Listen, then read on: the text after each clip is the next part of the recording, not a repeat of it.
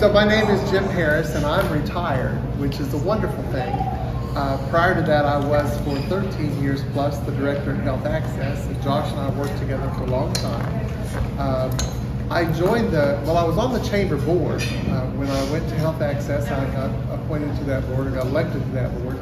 Served on the board a couple of times, I don't know. Anyway, got involved, joined the chamber, and as a nonprofit person, I saw the value in connecting with leaders in the community. It's just the best thing in the world. Nonprofits have a tough road to hoe as far as having a presence and having support. And so I found the chamber to be a wonderful connection. When ambassadors opened up to me, when I went on the ambassadors committee, it gave me even more inroads into where we're growing, what part of the communities are growing, what types of businesses are coming into the community. To connect with oil and gas when it was booming, what a wonderful thing for nonprofits and everybody else. I believe in the Chamber of Commerce because I think that chamber members should do business with chamber members. I think that we should encourage everybody to be a member of the chamber. We put out a membership directory, and I've said this to several groups. If I need a service, I'm going to go to my chamber membership directory to see if there is somebody that provides that service that's also a member of the chamber, so they've got some skin in the game. They're in this for the greater good of the whole. So I think I was supposed to talk about why it was important to me when I was working.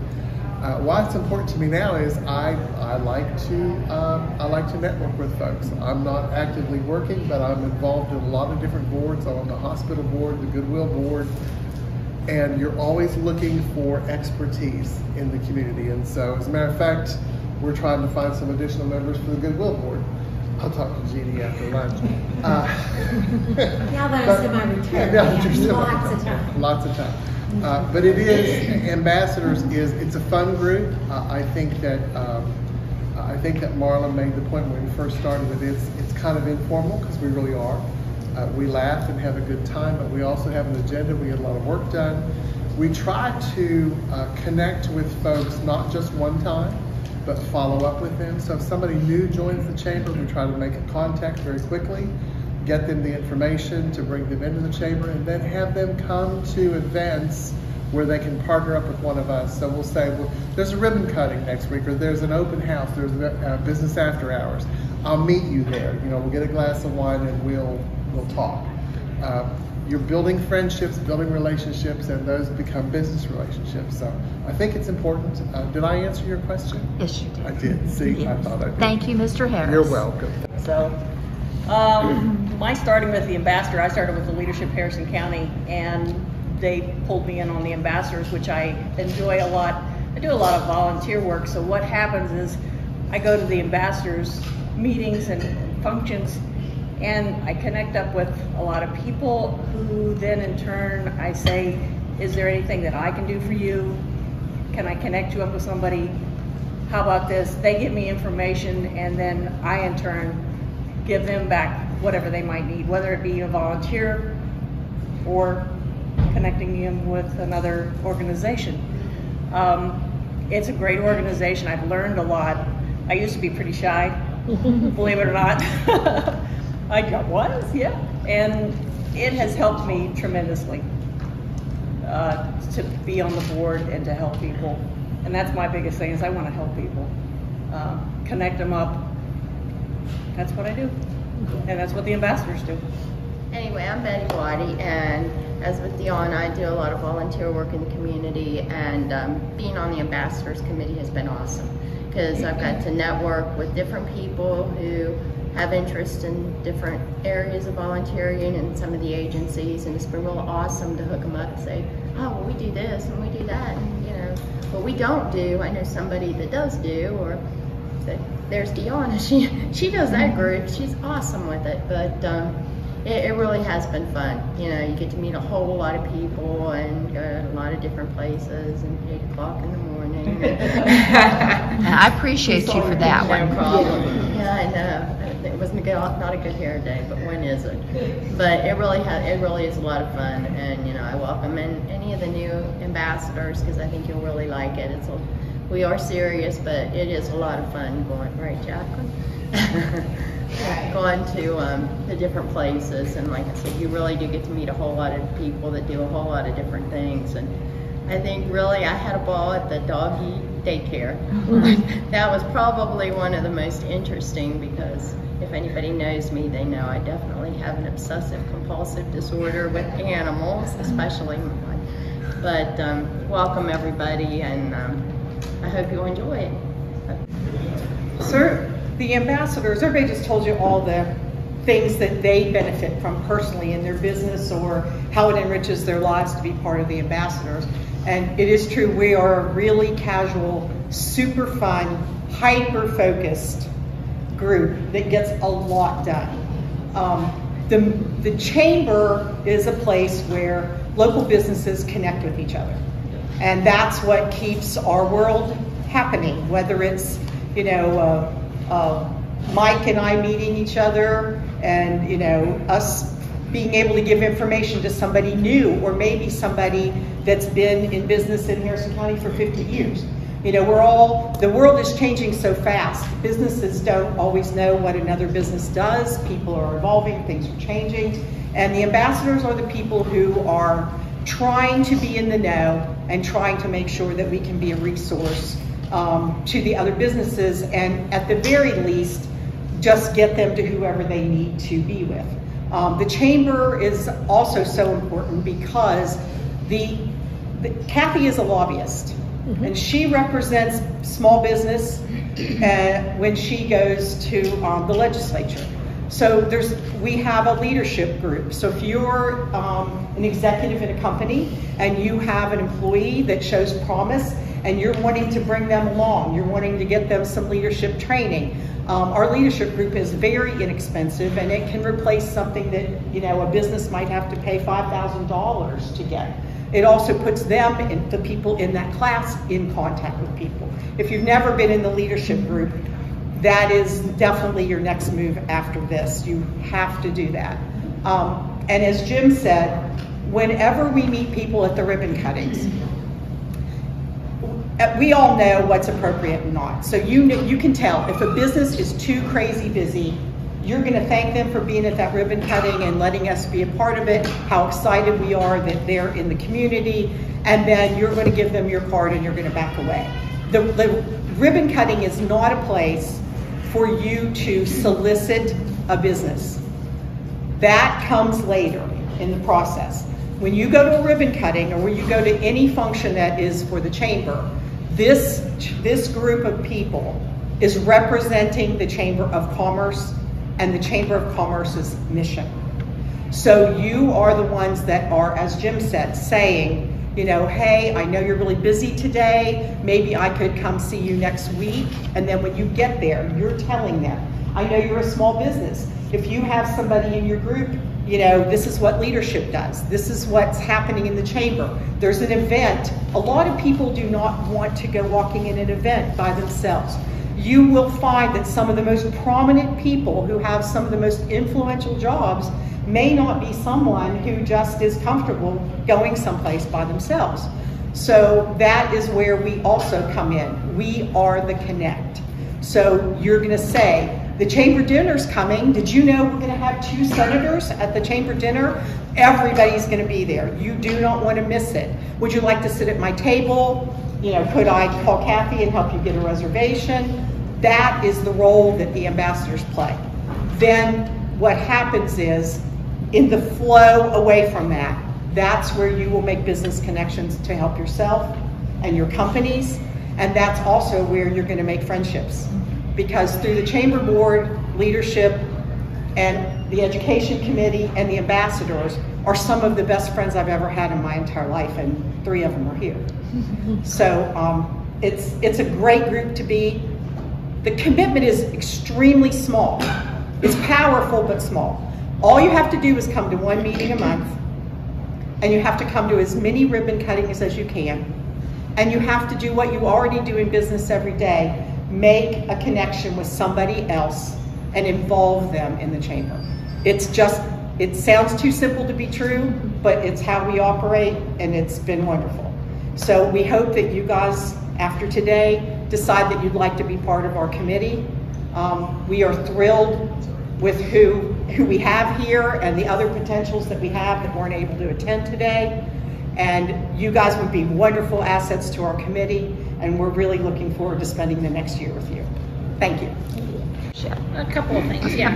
Pam mentioned the Chamber's mission, and our mission is to create a vibrant and active community and business climate through active and engaged members. So we are a membership-based organization.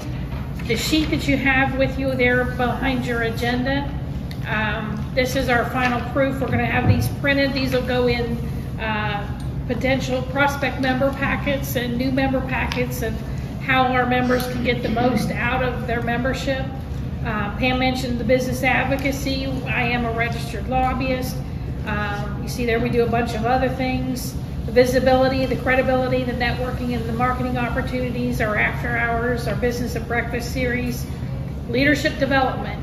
And I know Pam and Jeannie were on the founding committee that formed the Leadership Harrison program. And we are now recruiting for our 26th class of Leadership Harrison. Yeah. Hard to believe, but yeah. So if you have not done it, please consider doing it. Betty is in the class that just finished. She'll be graduating at our annual dinner next month. Several others around the tables have been through the program. Deanna's been through it. That's how she got involved. So if you have not done it, applications are available online through our website. Deadline is technically Sunday, but as long as I have them in my inbox Monday, we're good. So next week the committee will meet. They'll review all the applications. They'll confirm the class, and we'll get started in September. It's one day a month, and it runs from September to May. We go to different member locations. We talk about different aspects of the community. We encourage at the end of the program for all of the graduates to reach out and volunteer for at least one organization in the community and make a difference. Find their passion, follow it, and make a difference in your community. And that's what the leadership program is really about. In addition to helping you grow in your professional life and your personal life, but also making a difference in your community. So we're really proud of that program. Kylie couldn't be here today. Kylie Radcliffe is chair of the program currently. Our education committee's been kind of on hold with COVID. They haven't really been able to get in the school system and get to do anything with our students. So Dora Stutler, our superintendent, is on our chamber board this year, and I've reached out to her and said, when you're comfortable letting the business community back in the classroom, we're ready to go back and help our kids realize what opportunities they have here in Harrison County and North Central West Virginia, and that they don't have to leave to have vibrant careers and whole lives here in our region and in the county. So we're waiting for her to give us clearance to get back to doing that. Our legislative committee reviews the legislative actions and processes and bills and issues that are happening down in Charleston. They also hosted the Meet the Candidate event that we had in April. They'll be doing a legislative preview event in November leading into next year's legislative session. So we'll have more information coming out about that. We do have a 21-member board of directors that is elected by the membership. 7 directors are elected to a 3-year term each year. So those election ballots will be coming out in November, and they'll be due in December. So if that's something that interests you, just let us know. It is a nomination process. The nominating committee will select 14 member names to be on the ballot, and that'll go out to all of the members, and the top 7 get elected to a 3-year term. So it's a very democratic process compared to other chambers who have a strict nomination process. But if you're interested in that, please let me know, because like I said, that'll be coming up in November for next year. And also on the back of this is a membership application. Membership is based on number of employees. So you'll see closer to the bottom there, we have tiered rates based on the size of the business. Smaller ones pay less than our larger members. And many of our members have more than one contact, so each additional member is listed on there as well. So, any questions about the chamber, our committees, our board, how we're governed, our mission? That was a quick overview. It was good. The Holiday Inn Express and Suites out at White Oaks. They've been there for quite a while, but they recently went through a major remodeling, and they're ready to reopen, so they want to have a grand reopening to showcase their remodel. That'll be August the 11th. August 24th, Buff City Soap.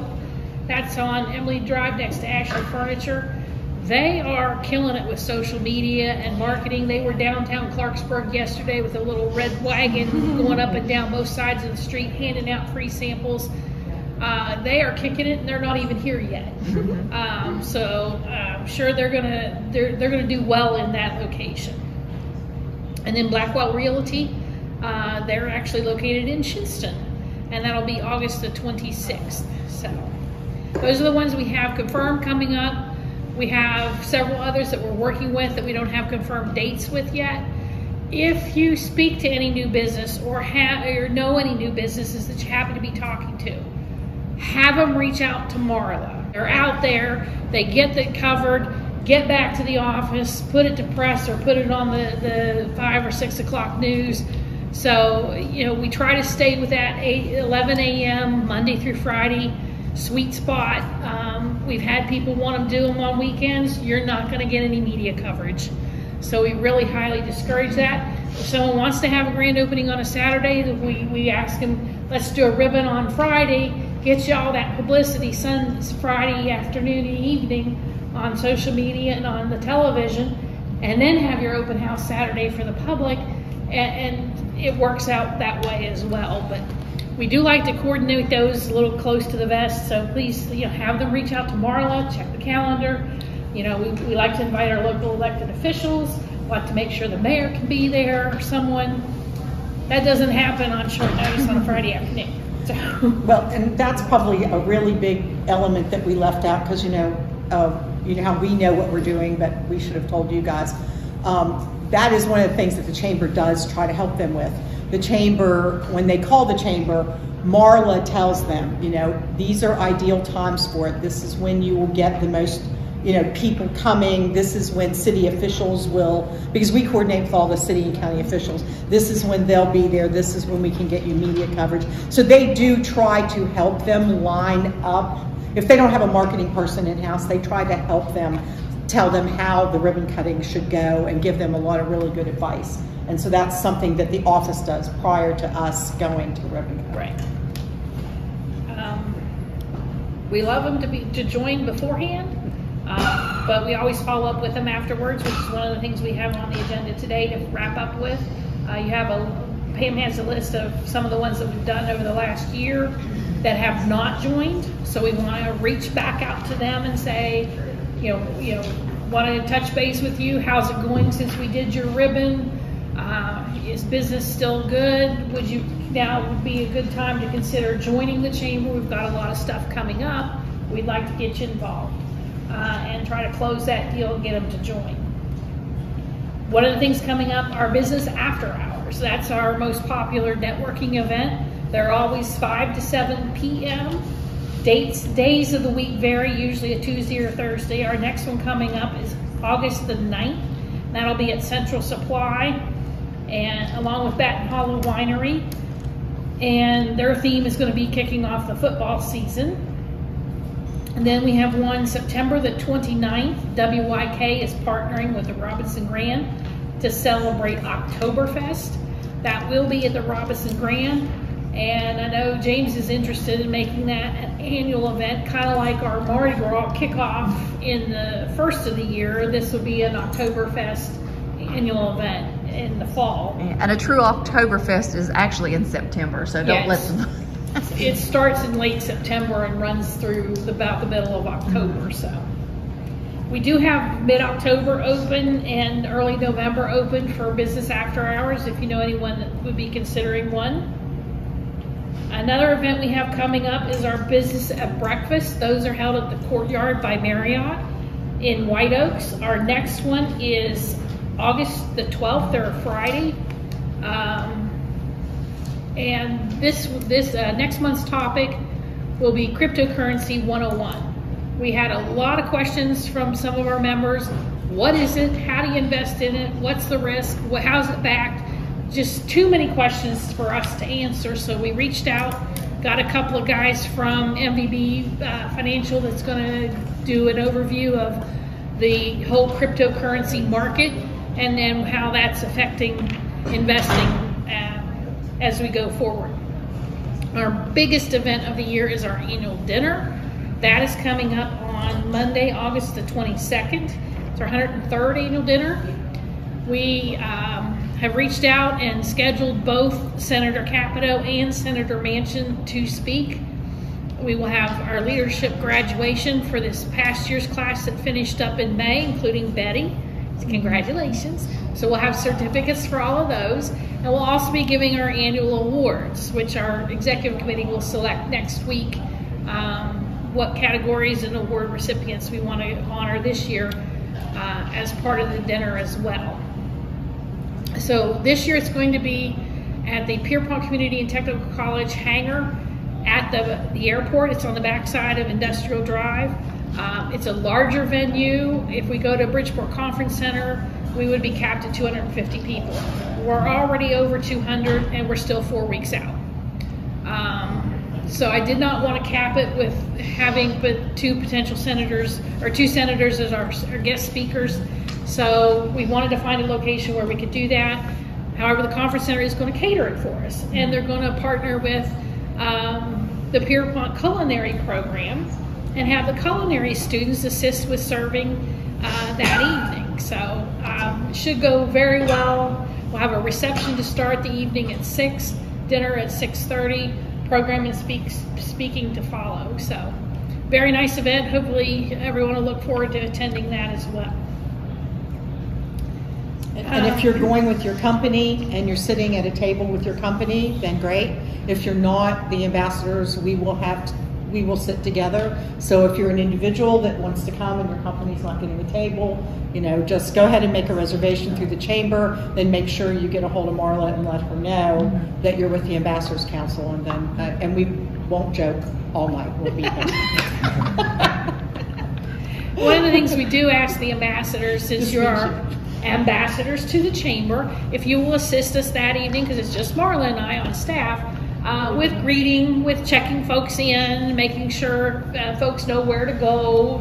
We'll have the reception in the rotunda and then just guide them back to the hangar portion. Dinner will be a buffet, and then we'll have a dessert and coffee bar afterwards. So looking forward to that as well. Our meeting dates, we do have the ambassador meeting dates for the rest of this year. They're always on a Tuesday at noon. So the next ones will be August the 30th, September. Yeah, I was going to say that one's a little different because if we had it, it would be the day after the annual dinner, and we're not doing the day after. Yeah. So normally it's the fourth Tuesday of Tuesday. Yeah. But we had to shuffle a couple of them around because of the other events. September 27th. November 1st, because the week before that is our North Central West Virginia Business Summit. We'll be in Morgantown all day that day, so we'll bump that down a week to November 1st. And then November 29th will be our final meeting for 2022, and that'll be the week after Thanksgiving. So we have 4 more meetings this year. We'll have new member packets as we get members to join that will be available for ambassadors to deliver. That gives you an opportunity to stop in, thank them for joining, give them their welcome packet along with their plaque. We also do thank you cards, which Marla and I have been doing just as folks renew. We've been making phone calls to the past to renewing members, just picking up, hey, this is Jim from the Chamber, I'm an ambassador, just want to thank you for renewing your membership. Is there anything we can help you with? Just a touch point to welcome our member back and keep them in the loop. We try to do that a couple times throughout the year. Any questions? Anything else I'm missing? Pam, anything? It's a lot of info.